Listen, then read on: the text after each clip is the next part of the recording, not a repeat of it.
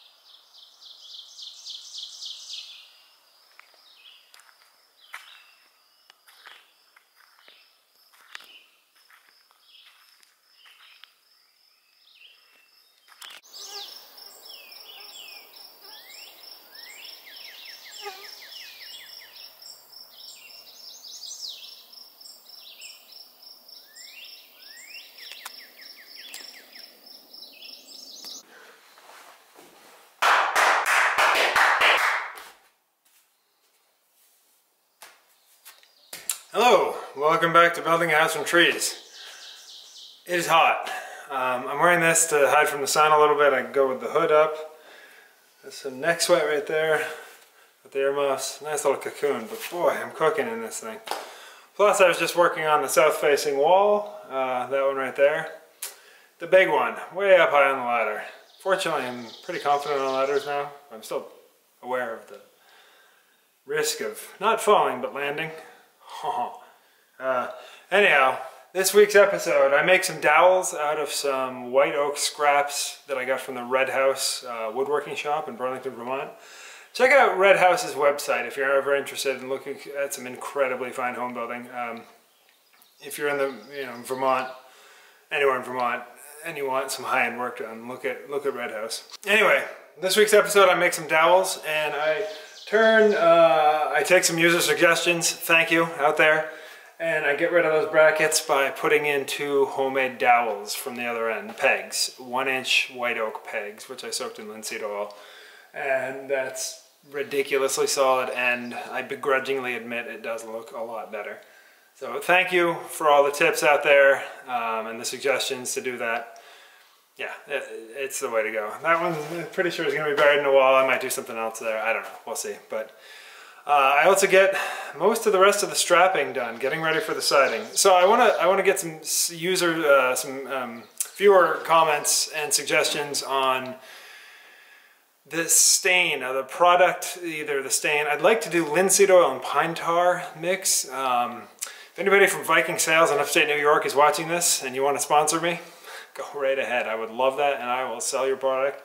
It's just the volume that I need is kind of outside of my price point.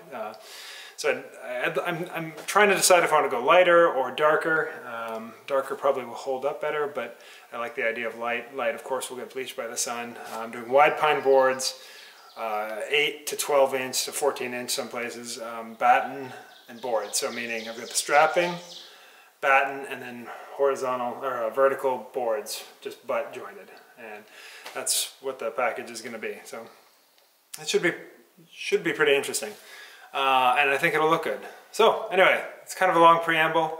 That's the beginning of this video, and anyway, so My brain's a little cooked right now. Thanks for watching. Thanks for tuning in. Thanks for all the comments. Like, share, and subscribe. Oh, and I also want to say, make sure you check out Destin's new video, Smarter Every Day. He's got a little YouTube channel out there. Some of you may have heard of it. This week, it was released today. Well, today is yesterday to you. Today to you is 7/2, which coincidentally is my birthday. So,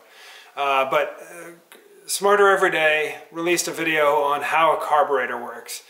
And I've got a very good grasp on small engines, and I've rebuilt carburetors my whole life. I really understand them.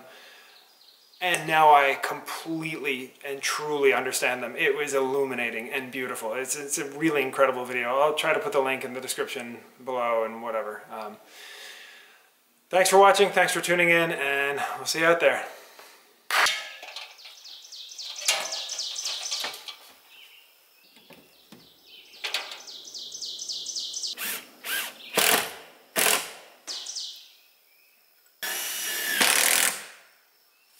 I just dropped the drill again. This is looking a little worse for wear. This has held up extremely well for the last, geez, almost 12 years, but it's getting close. God, that stinks. It works, but that happens. Nothing a couple more layers of zip tape can't fix. Here we go.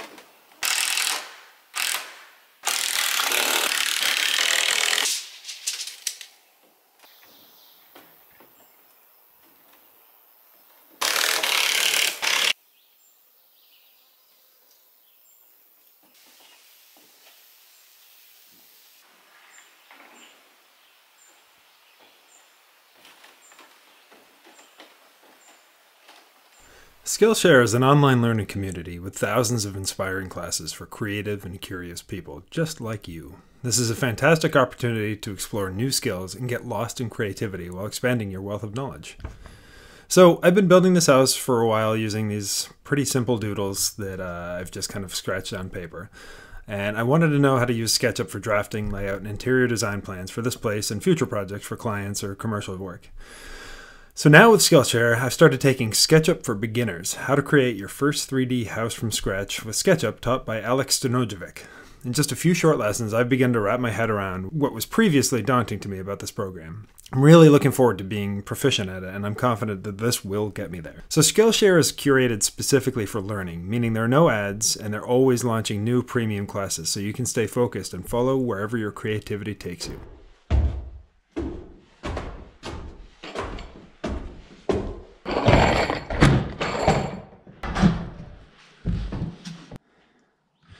So I'm going to secure all these joints with some 6-inch timber locks, even though they're all wicked solid.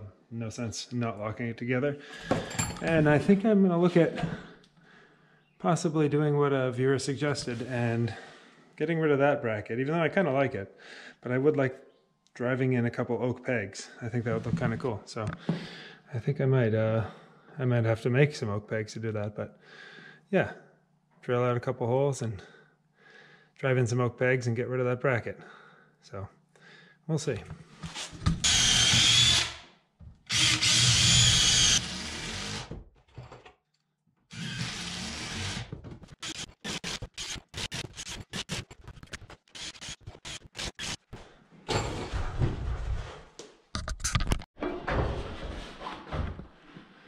So I marked out the 4x6 that's right there. And I'm going to send 2 dowels like this, one through there and one through there. And then it can sit on that and have quite a bit of shear strength. So I got to make those dowels now. Oh, it's hot.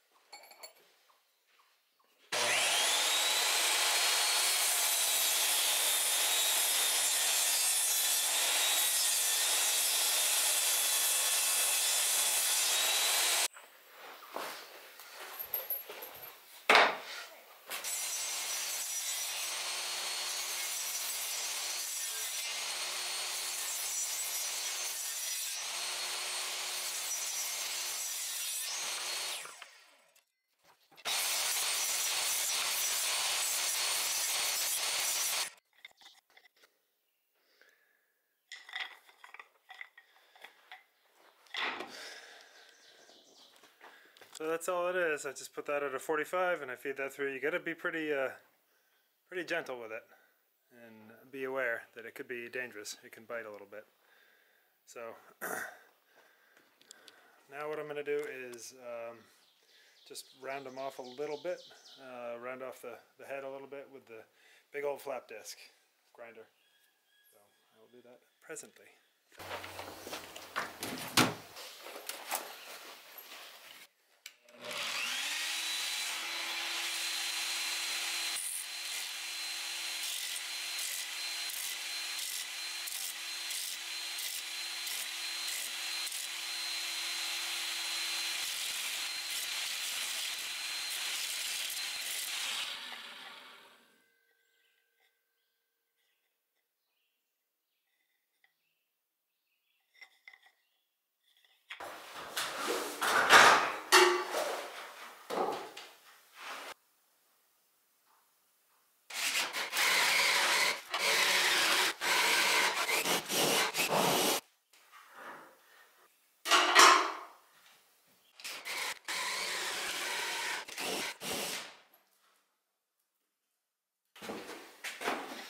These are soaked in linseed oil.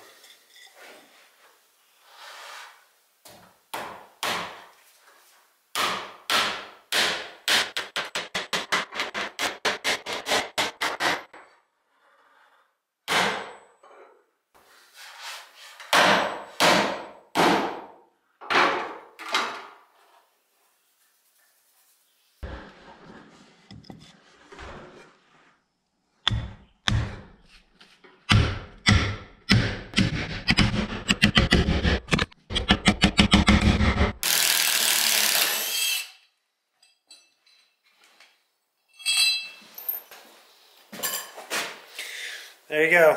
Well, that was this whole process right here is thanks to one of the viewers, a couple of the viewers actually, but one of them was pretty adamant about it.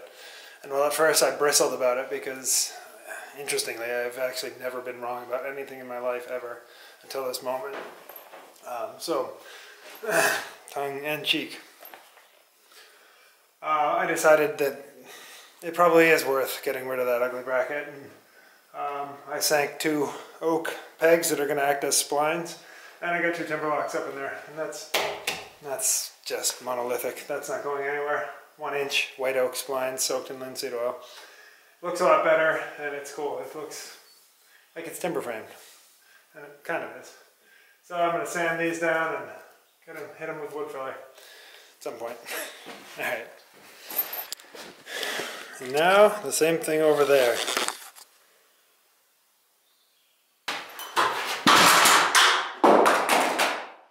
What you want to do with your level.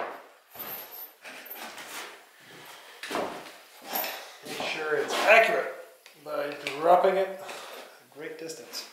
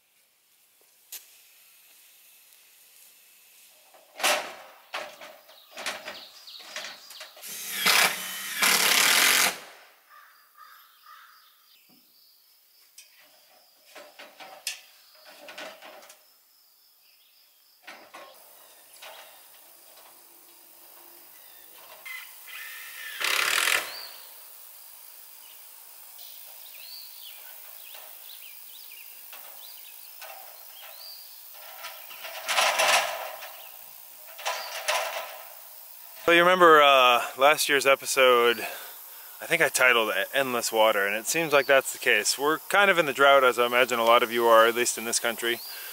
It's just been wicked dry and wicked hot. The grass in the field looks like it's August and it's still June.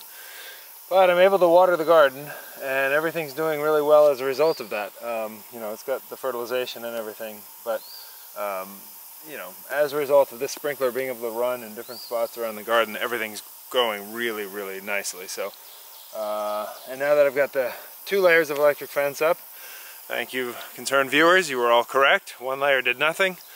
It gave them a parkour opportunity. Thank you, that's a clever comment. And now it seems to be proving effective. So, we'll see what's next. And anyway,